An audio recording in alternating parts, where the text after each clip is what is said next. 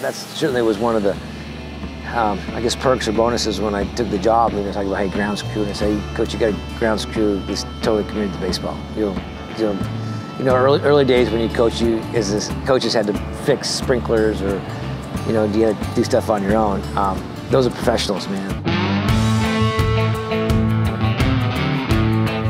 So we've got a pretty special crew. We've got cumulatively, we've got about, I'd say, 50+ years of Major League Baseball experience. We've probably got somewhere between 70 and 75 cumulative years in college baseball. We're pretty traditional here with what we do as far as artistic type designs in it, but I think there's something that's really special about simplicity of it, just a straight checkerboard and having those checkers pop in the grass. I don't know that we need something that, you know, big logos or anything in the outfield to really stand out. I think that there's something subtle about having a very simple pattern that just grabs your attention.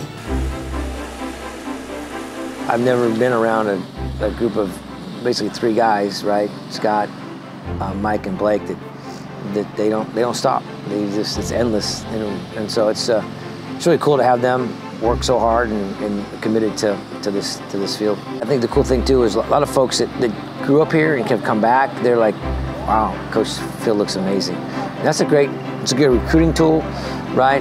The fact that people are coming back and they sing how well the field is being taken care of, as far as it's green, it's plush, I mean, right now it looks like AstroTurf. It doesn't even look like grass. It's so good.